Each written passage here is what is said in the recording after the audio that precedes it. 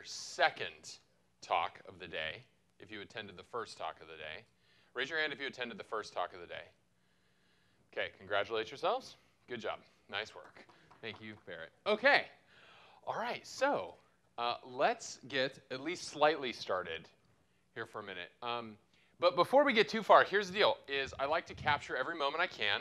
So I'm going to need you all to like scoot in for a minute so I can take a picture with you all. I'm going to burn a little bit of time. So I'm going to need you guys to slide in this way. I need you all to slide in that way. Get comfortable. We're all attendees. We all know each other loosely.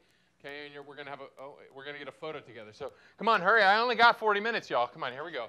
Only 40 minutes, okay? And give me your most excited energy. Ready? All right, ready? And go.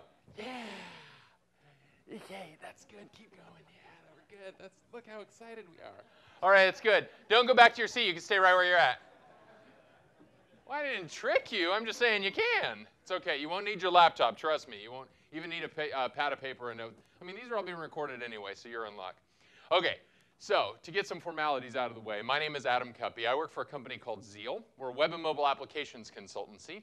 We work with a lot of teams all over the country, and many of those teams have less experienced engineers and what we would classify as maybe senior level engineers. And we work with a lot of interns and apprentices. And in that time, I discovered a few things that were common amongst the ones that had less experience with ones that had more experience. Now, so that's what this is about. So we're going to talk about confidence. And I'm assuming you probably read what this was going to be called, mechanically confident. I'll get into that here in a little bit. But before we get too far, you know, this is generally when we think about confidence, what happens is, you know, step one, believe in yourself, right? Step two, you're confident now, right? That's like the basic mechanics of it is. Number one, just believe it. And I kind of didn't really love this. And I don't know if you're anything like me, but I kind of felt this way, kind of like, you know, go fuck yourself. Just a little bit, right? That there was more to confidence than just simply believing in it. Now, I've been an actor for 20 years, longer than I've been a software developer.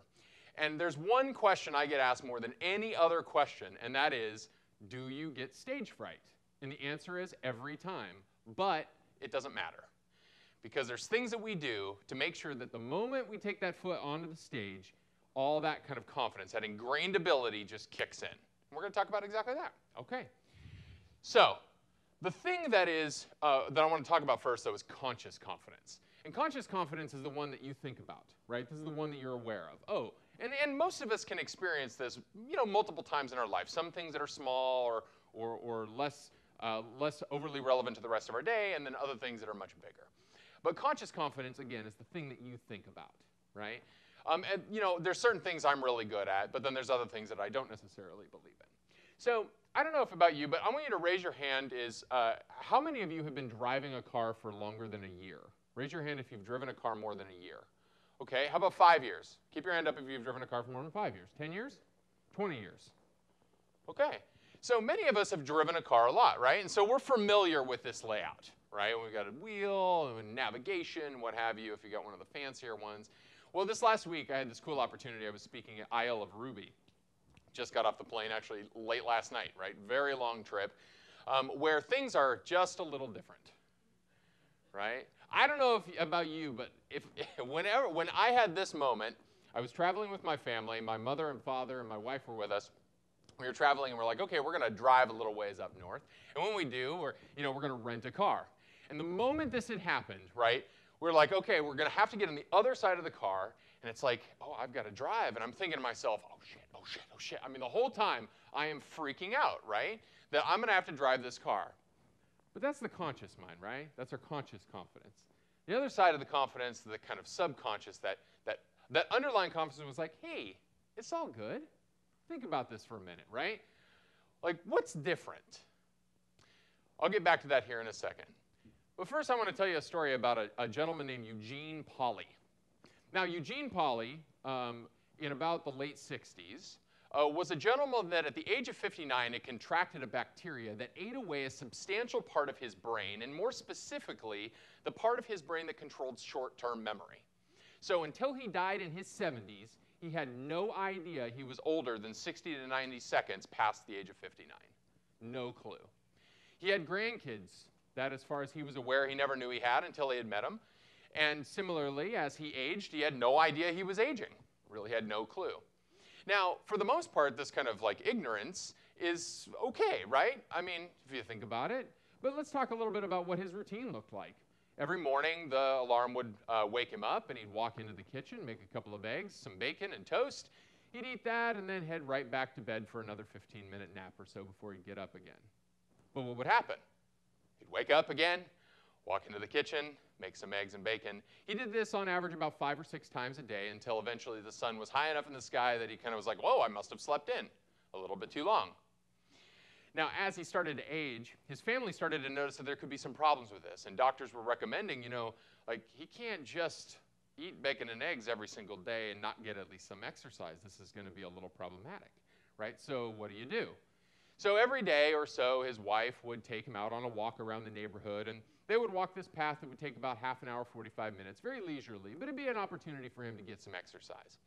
And they would do this again most days. Now, one day, for some reason, I think she was sick. I can't entirely remember the story, but she wasn't available. She wakes up, and he's gone. Freaked out, calling, trying to figure out where he's at, calling neighbors. Nobody knows where he is. And about half an hour, 45 minutes later or so, he shows back up at the front door. What? None of that makes any sense. He has no idea where the heck he is. He doesn't even know what happened literally 2 minutes prior. So they took him in and was examining this kind of phenomenon of like, how would it be possible this individual has no short-term memory, would have this ability to remember a path that he didn't know prior and never knew any other day? And in fact, if you were to ask him, well, what path did you walk? Not only did he not even remember that he did it in the first place, but he definitely couldn't tell you what it was. Similarly, they had moved during this period of time, and while he could still make it into the kitchen every single day or to the bathroom or even into his own bedroom, he couldn't give you the layout of his house. He couldn't tell you consciously where something was, but his body always knew where it was, and it could always find its way there.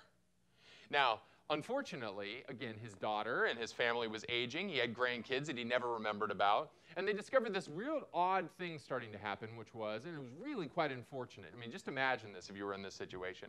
And that is that when his daughter would come over, his daughter would leave, and he would get furious. Like, she was just here. She just got here. She didn't even say goodbye. Right? But the weird thing was this, was that he would get more and more frustrated. Like, well, why? Wouldn't it be the same level of frustration? I mean, he didn't remember the time he had before, but now he's getting more frustrated time and time again. So psychologists in the 60s started to look into this, and what they discovered was this, that the conscious mind, and specifically short-term memory, was controlled by a part of the brain that was totally different from habit and routine. Totally different.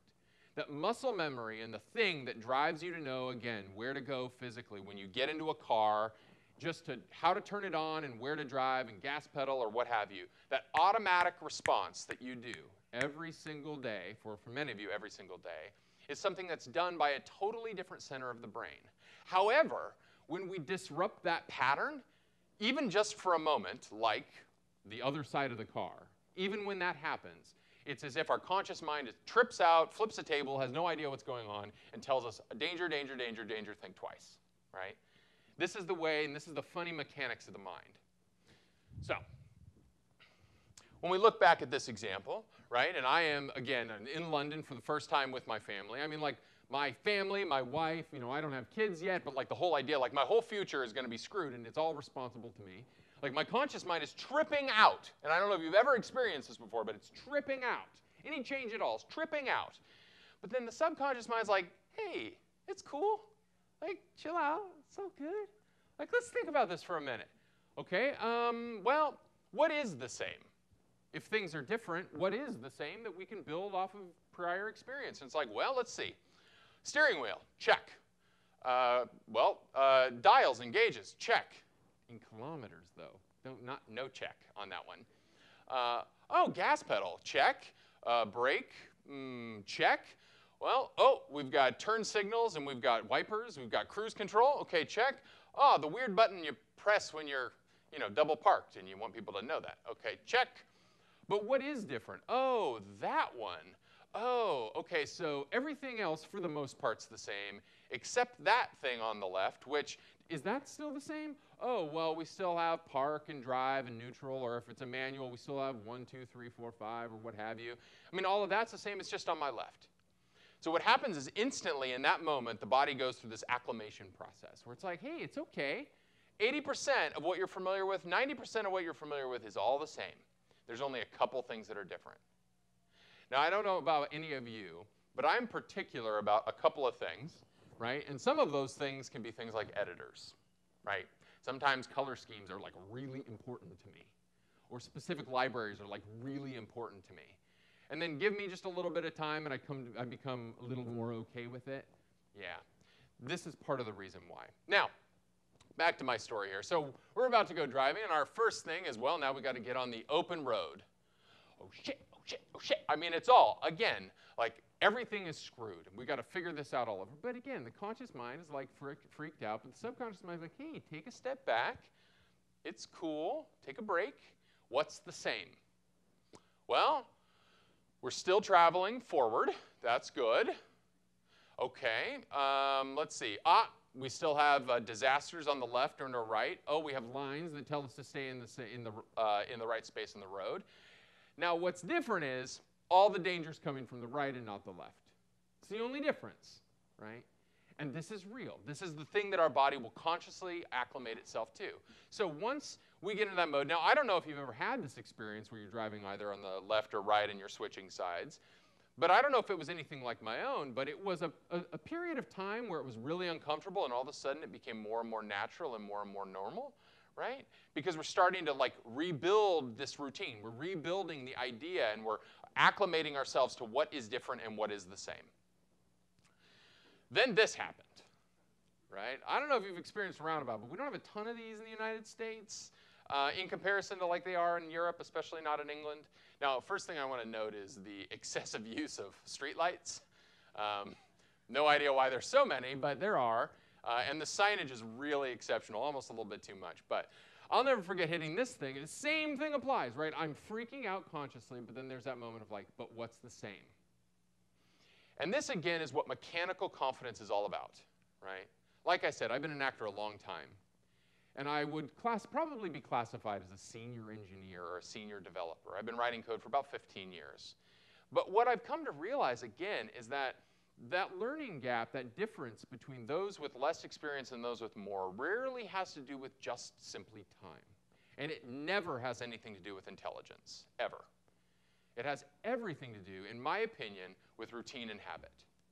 Now, what was interesting to me was that while we talk about confidence as the byproduct of belief, which I don't believe it is, that if we can ingrain routine into what we do, and when I started to ask and talk to a lot more engineers that had experience, this was the consistent thing they were doing, was they had simple routines they were following day in and day out, right? Day in and day out they were doing it. Like, so I have an interesting question that I started to ask, which was, how many of you well, let me first ask, how many of you written software, regardless of the language, but written software for 5 years or more? Okay. So for those of you who have written for 5 years or more, and maybe less than 5 years, this is also going to be true, so I don't mean to just call those individuals out, but I'm curious. Of those of you who have written for multiple years, how many of you tend to lay out your window with certain screens, like the terminal and the editor and so forth, in the exact same way every time? Right? Why? Does it really matter? Well, of course it doesn't really matter, but intuitively it does, right? How many of you tend to have preference towards new windows versus tabbed displays, right, when you're editing, right? Now, here's the thing I was discovering was, and I was asking and talking to developers that had less experience. Generally, they'd have a chaotic sort of environment. Now, I'm not saying that's necessarily just a total and leading indicator, because I think some people can be very effective. But generally speaking, what I discovered was it was these basic habits and routines that we start to fall into. And so we started to experiment with this a little bit. We had a couple of interns that had joined our company for a period of time.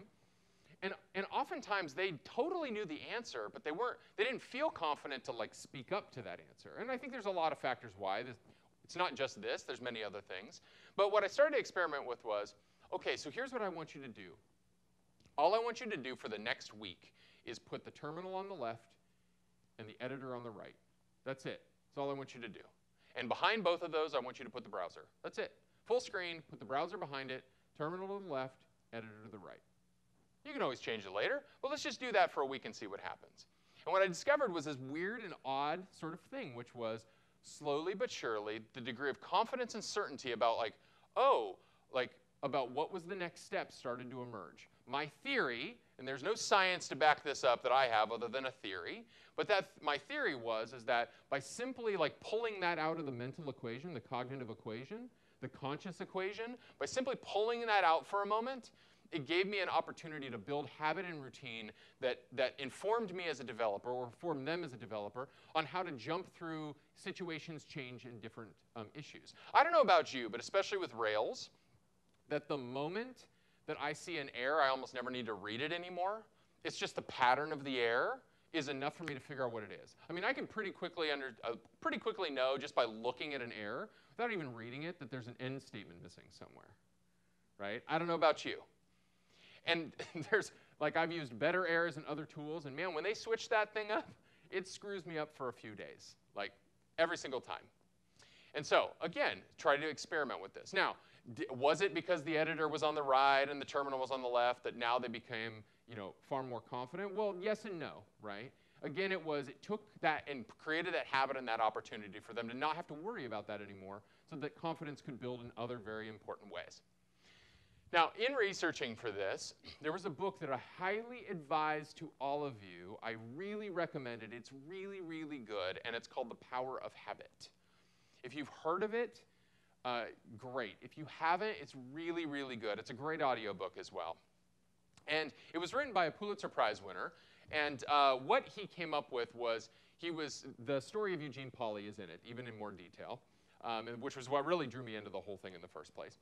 But what he discovered was that for the sake of habits, whether the ones that we form or the ones that we change, there's the same three-part routine. The first is, or the three stages to it. The first is a routine of some sort, right? For many of us, we eat in the morning. For those of us, well, let me ask, how many of you eat breakfast in the morning? Okay. Let me ask the opposite of that. How many of you do not eat breakfast in the morning? Okay. How many of you eat 2 breakfasts? Yes, right. Now, here's the thing is the body can survive for a very long time without breakfast in any form, right? Most of us do or don't, not on the basis of whether or not we're hungry. Legitimately hungry in our body isn't a form of starvation of some kind, but it's because there's a habit around it, right? How many of you take a shower every single day? Every single day, regardless of whether or not you took one the night before, right?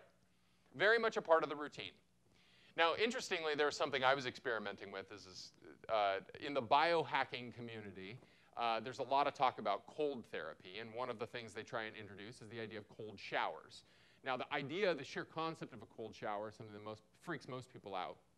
I've been taking cold showers for about 2 years now, and in the first month, it was like a real jarring event. Now, there's a lot of studies around this, and there's a lot of potential benefits and what have you. And do it or don't, that's less relevant. But what I've discovered is now I can't finish a shower without making it cold, right? And in Pittsburgh, it is really cold, really cold. I'm from San Diego. It is not that cold when you turn it cold. But I can't. And if I don't do that one last step, even for a brief moment, there's a lack of conclusion that's happening. Now, this is more habitual than biochemical, right? This is more habitual. But it's a real thing. Same thing, people who might lift weights or work out a lot, there's an addiction that tends to happen. And I think part of that is a very mental thing, right? There's a conscious addiction, but there's also physical addiction as well. And I think also there are things that bake and build around that say, well, when I either work out or I do something physical, the continued routine of that routine matters to me, which moves into the second bit, which was reward. That there is some reward on the other side of the routine, whatever that might be. It might be as simple as something like weight loss or a goal that you're making progress towards, or of course, in my case, when it comes to cold showers, I like to punish myself viciously. But it could be one of a million different things, right? But routine and reward are the first 2 steps, and the third is that there is a cue. There is something that cues that off. If we look at breakfast or some morning routine, that might simply be that it's the morning, right? I've taken a shower, I've gotten dressed. The next thing within the routine is I'm now going to eat breakfast or what have you. Out of pure curiosity, when it comes to breakfast, how many of you 9 out of 10 times basically eat the exact same thing. Now keep your hand up if you would know consciously that's not always the most healthy thing for you, what you eat every single day. Right? Well, some of you are like, yeah, definitely. Right? Okay? So this is that habit, right? And this is in that book and what he talks about, and I highly advise checking it out. So when it comes to mechanical confidence, the question, and I think the purpose of this talk is to talk about, well, what do we do about it, right? So how can you create these things? Not just know about them consciously, but what can we do to actually form them and put them into context? Now, again, I was talking about that I was an actor, and so I'm going to talk first about stage fright and improv. Now, you can kind of see the photo, but this is just my one image. So this is a show that I did for a theater in San Diego. The show, you can't really see it, but the show was called A Civil War Christmas. I played 19 different characters. This is a dying soldier. I also played 2 generals and a horse. So a lot of different characters. At one point during the show, there's one line that has 10 words in it, and every 2 words go to a new character. So it was 5 characters and 10 words. So the question that I'm often asked is like, how do you remember that? Like, how could you possibly do that, right? Well, I will tell you, it's actually quite simple. So I'm going to give you all a quick lesson in how, as an actor, to create 5 different characters in 10 words, okay? So here's what I want you to do is I want you to take a moment and stand up for me. Stand up. All right. And what I want you to do is I want you to close your eyes, and I want you to think about either a person in your life or a crazy character, or it doesn't really matter, something really big and audacious, good, bad, or otherwise, big and audacious. I want you to really visualize that individual in your mind. Like, make that a really clear picture in your mind. Okay? Now, what I want you to do is I want you to identify a part on your body that you can put all of that attention into. Like, let's say your shoulder. And we're going to call this character's center. That the center of this character is a part of your body. Okay?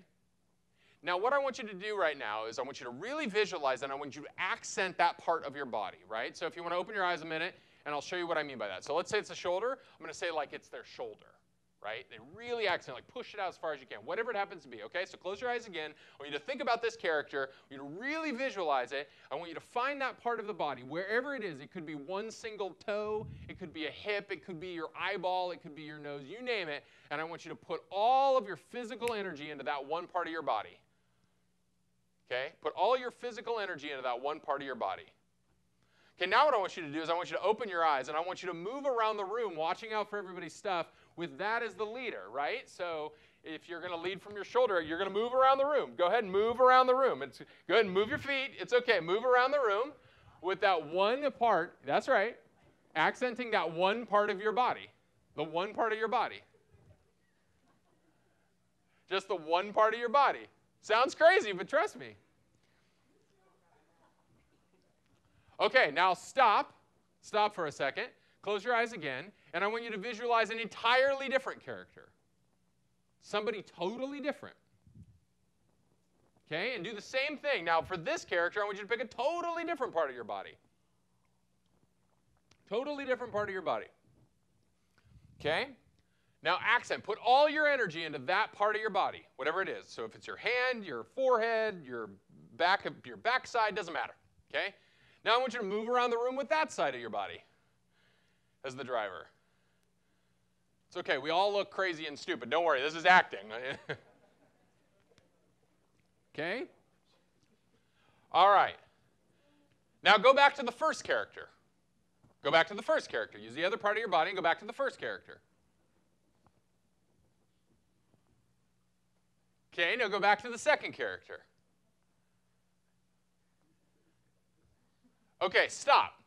So here's the deal. Acting 101 is this, which is if you pick a center, you don't have to worry about whether your mind consciously will remember that.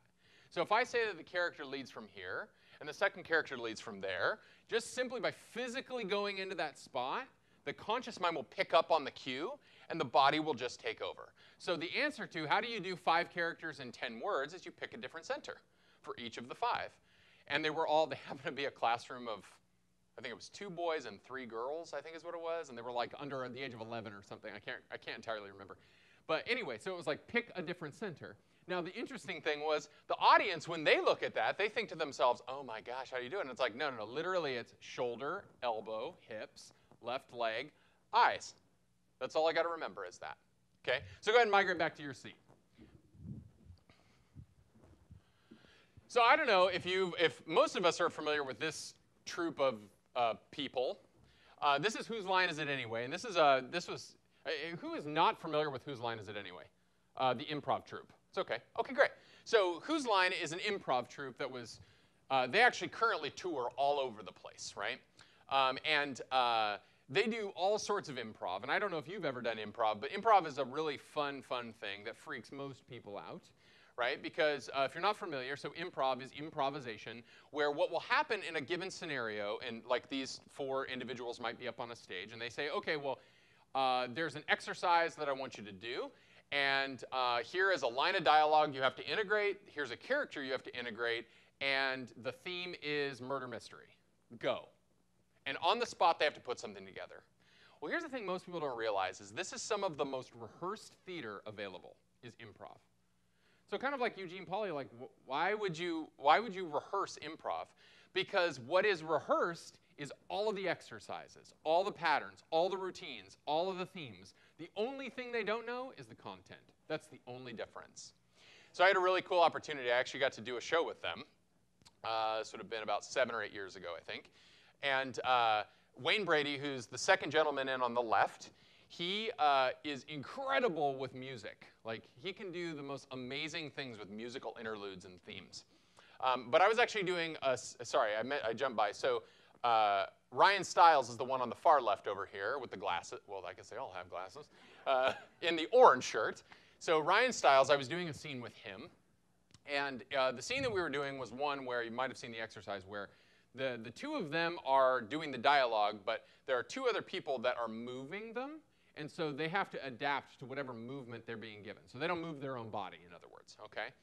Now, here's what's interesting about it is there is an actual routine that they go through where they are, in fact, encouraging the audience member, whoever is guiding them, as to where to physically move. And what they know when they rehearse is certain combinations, physical combinations, will create certain humorous events. Like, as an example, you'll see if you ever watch the show, you can find them on YouTube. Sometimes it's actually quite funny, where they will get them to move all the way down to the floor or stand up, and they know that these combinations create humor. Also, they also know that the psychology of the participants is that in certain configurations, they're more likely to be led in the right combinations, right? Whether or not the participant realizes this in any way, shape, or form is irrelevant, because what in fact is happening is a combination of events that is fully rehearsed. So improv is a very, very, very rehearsed event.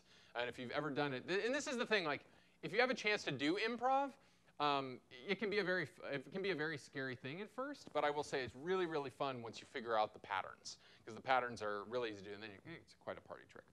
All right, Steph Curry, arguably one of the best basketball players in history. Now, here recently, he is currently trying to break a record for the most consistent free throws that he's not missed, and I don't know what his number is right now, but at the time of this, it was like 49, right? So he's trying to break this record. Now, they were asking him in an interview, it was like whether or not he was starting to trip him out, and he was like, well, honestly, this past game is the first time I've actually even thought about it, right? I mean, since I haven't missed one, and it's on my mind, I'm going to be more laser focused on the mechanics and the rhythm of shooting free throws until the streak is over. So for anybody who's done a sport of any kind, this, especially with basketball, is it's all about the mechanics of doing it the same way. Get into the habit, get into the routine. If you've ever done golf or played golf, this is even more so than anything else, is like the mechanics, the mechanics, the mechanics. And working diligently to get your brain detached from as much of that as possible.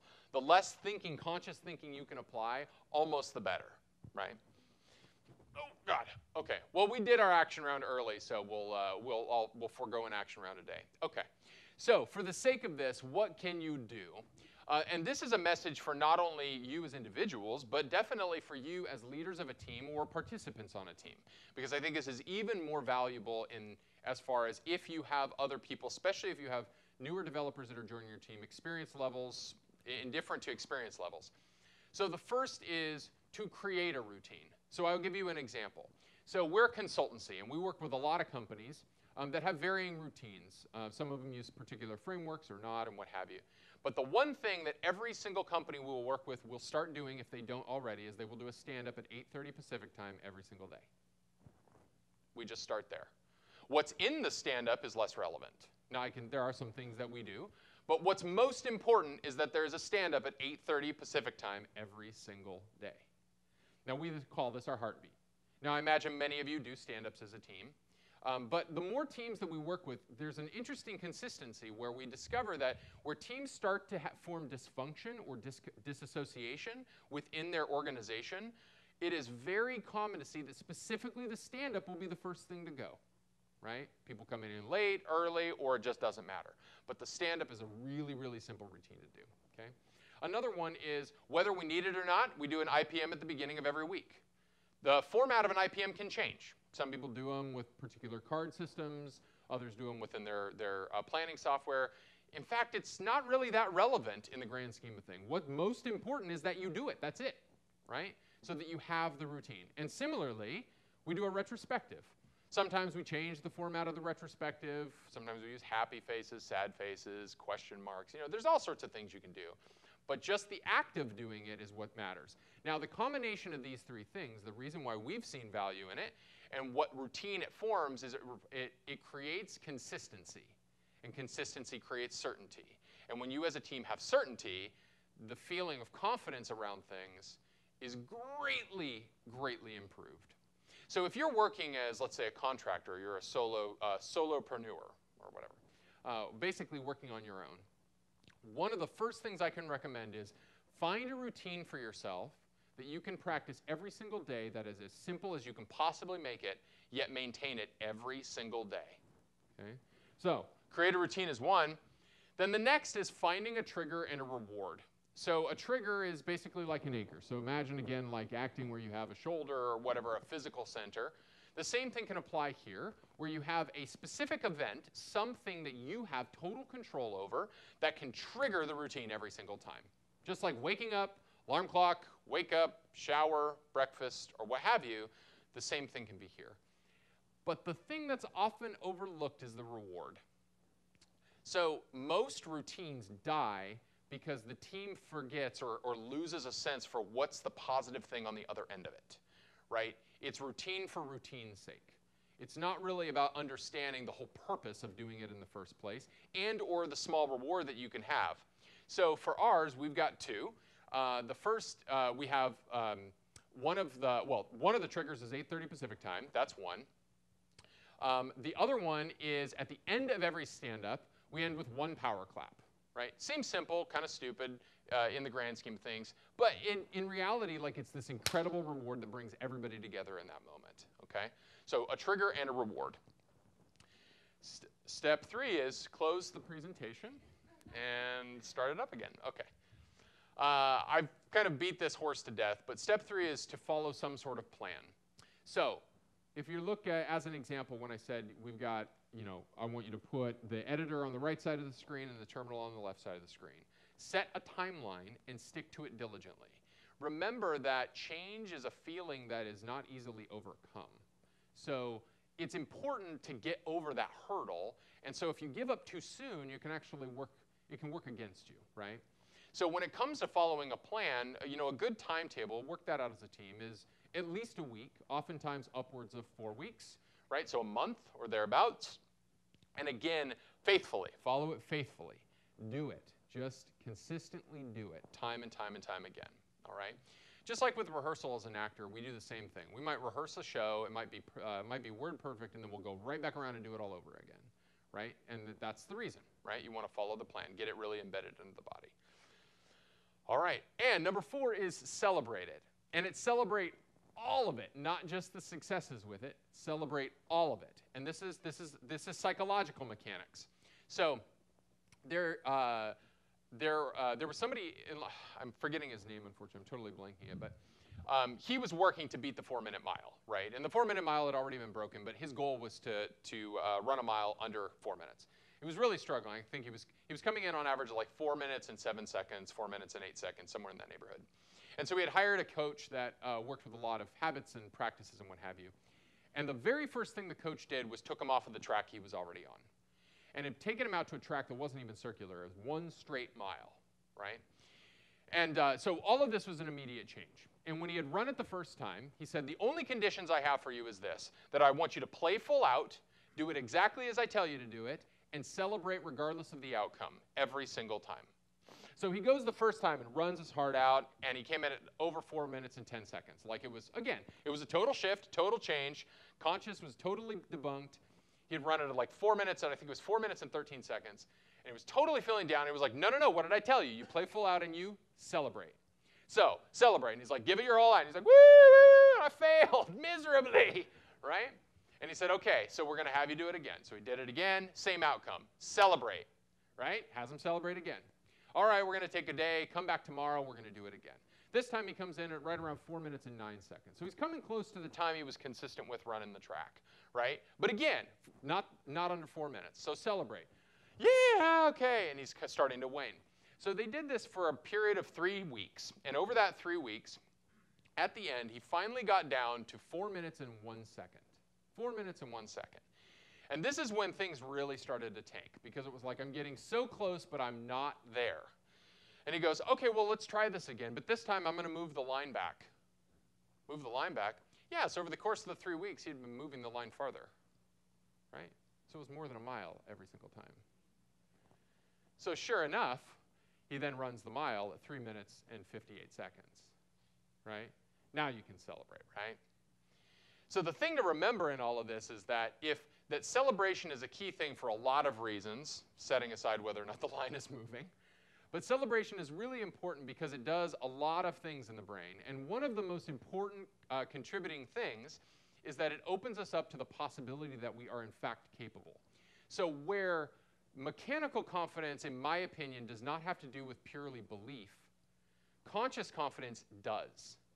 And so to believe in yourself and your ability to consciously be able to do a task does come down to the belief that you can succeed. And so if you create the form of success and the feeling of success, even if you haven't hit the mark you're shooting for, you will in fact find yourself progressing further and further down the path and the way that you want to go. So celebration is really, really, really important. So one thing that we often will do with teams, we don't do it every time, but we will do it when things start to wane, is at the end of every workday, we'll institute a show and tell. The important part about a show and tell is that there is no room for criticism. It is in no way an opportunity for a product owner or a product manager to come in and say, oh, that's all you got done?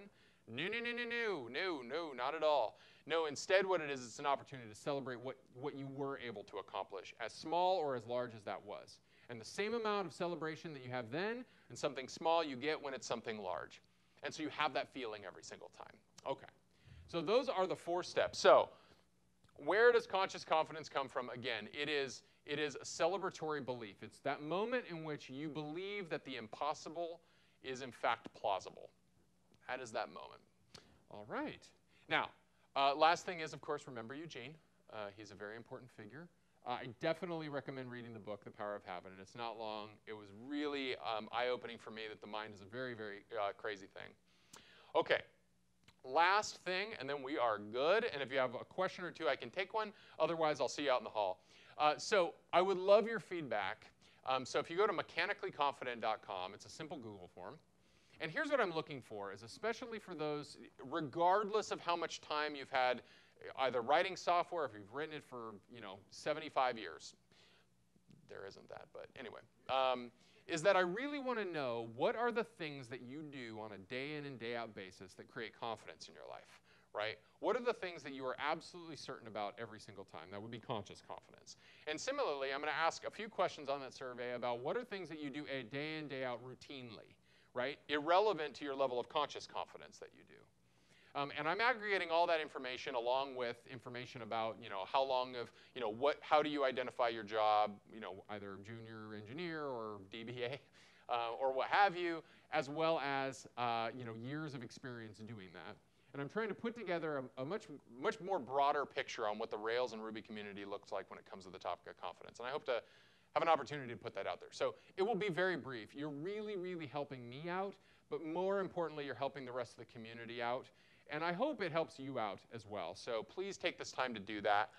It would be really helpful. And if this is also something you're able to bring back to your teams, if you're on a team, I would really appreciate that as well. This is not something that's specific just to RailsConf, but it's to teams in general. Okay. All right. The last thing I want to introduce you to is we've got a podcast as a company at Zeal called, it's podcast.codingzeal.com, like 20, 30-minute nuggets. So if you kind of have a hard time like shuffling through all of the stuff on the internet that you could read, this is a bunch of engineers talking about engineering like things. We don't sponsor it or any, like we don't have sponsors or any of that stuff, and you're not going to be sold anything. But it's about 20 minutes or so. So especially if you're new to the industry, this could be really helpful to you because we talk a lot about things that are coming up. And as a consultancy, we see a lot of stuff that is coming up because we work with a dozen or more companies every single year. And so there's a lot of change. So this might be really helpful to you. All right. And that's it. Thank you very, very, very much. I'll take one question. Any one question at all? All right. Excellent. If you have any questions, find me out in the hall. Thank you.